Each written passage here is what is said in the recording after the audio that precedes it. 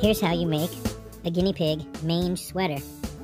First you cut off the top, then you snip off the collar, then you snip 2 little holes on either side for the arms. This is a good position. As your piggy gets better and grows, you might have to let out the sides a little, give him some room. And then the hard part. Come on, bud. Ready? Come on. Come on.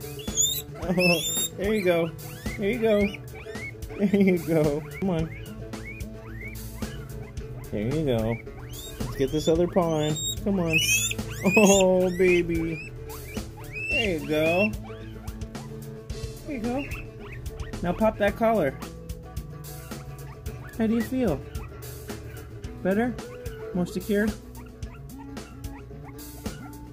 Good boy.